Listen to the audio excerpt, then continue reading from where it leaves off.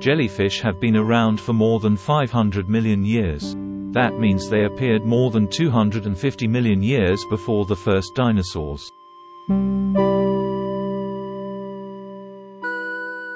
They come in all shapes and sizes.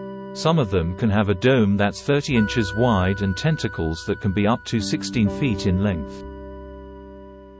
Despite their mesmerizing grace and stunning beauty, many of them pack quite a sting.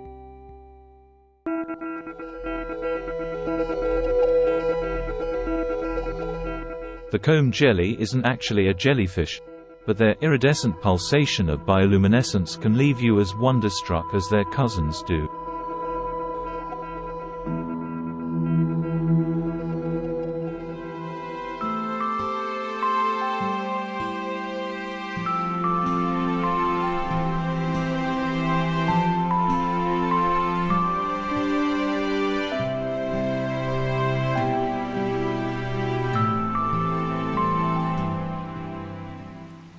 The moon jellyfish is perhaps the most common, and can be found in all the oceans, other than the Arctic.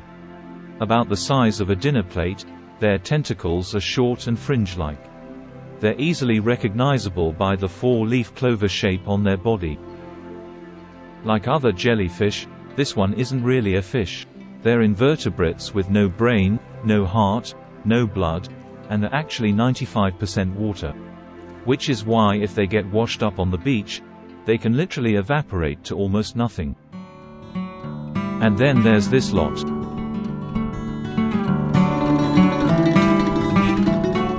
Sea angels are not jellyfish.